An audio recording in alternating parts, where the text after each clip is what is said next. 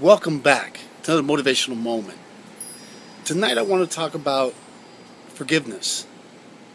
Have you realized that people in general have a very difficult time in forgiving someone or something? Why? Why are you having a problem forgiving someone? And if you're not the one having a problem, why is someone else having that problem? It's funny how people will go out there and do negative things towards you.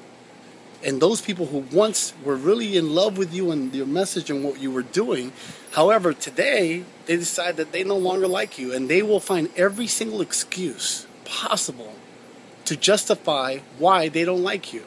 However, they won't forgive you. Or if you try to forgive them, they think you're up to no good. That's crazy, but not in a good way. You know, a lot of people won't forgive other people because they think it's a sign of weakness. It's actually weaker when you're not able to forgive someone, or let alone let someone else forgive you.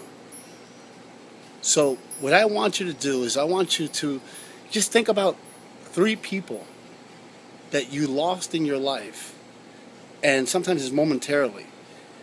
And if they're still alive and around, find a way to forgive them. If not, just leave them alone. Don't talk bad about them, because in life you will reap what you sow. Forgiveness is a beautiful thing. Give it a shot.